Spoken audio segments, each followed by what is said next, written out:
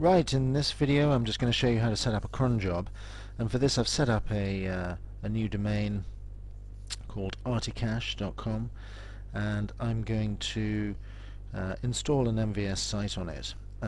So the first thing I'm going to do is set up the cron job, and to do this you click on the cron job icon.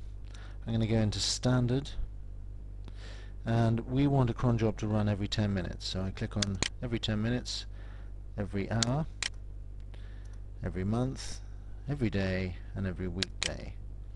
And the cron job command that I need to put into this is this.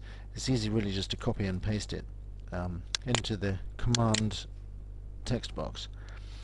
And basically what's happening here is that you're telling your web server to run this file in http www.articache.com/cronmail.php, and that program looks after your automated mailing. So for sending out reminders to your list to mail their lists, for sending out your autoresponder email messages, all of that is handled by this cronmail.php, and you want that to run every 10 minutes.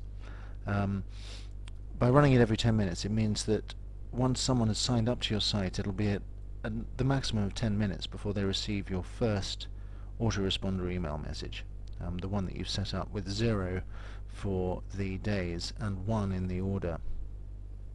Okay, so that is how we set up a cron job. Just one final thing, obviously, where I've put articache.com, you will want to put in here your domain name to make that run. Okay, so then we just click on Save Cron tab, and your cron tab is saved, and you have now set up your cron. So that's it.